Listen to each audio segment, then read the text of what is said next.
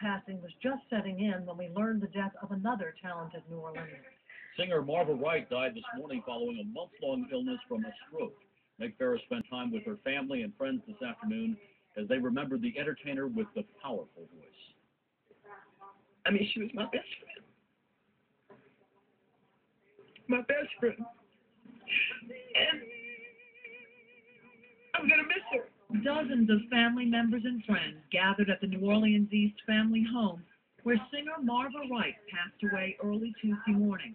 She was sick after having a stroke last fall. It was so sad for me after she had her stroke because I would call her and she'd remember for a moment who I was.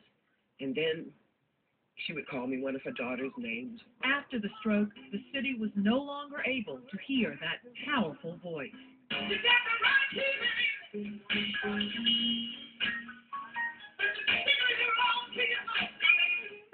She was there on Bourbon Street.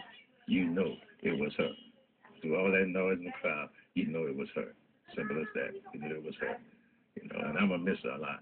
I like to feel what I'm singing and enjoy, because I feel that if I can enjoy and feel what I'm singing, the people out in front of me can enjoy it also.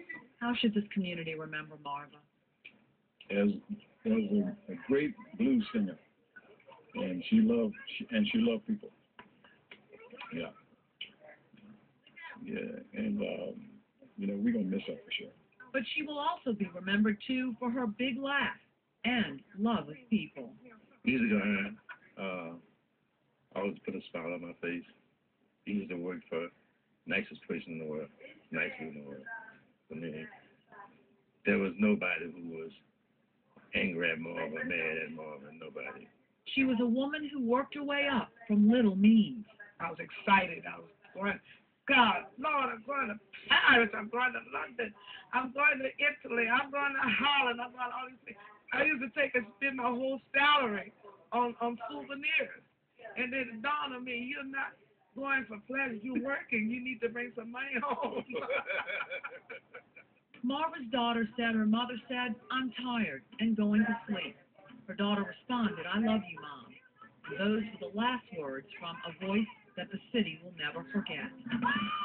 Meg Farris, Channel 4 Eyewitness News.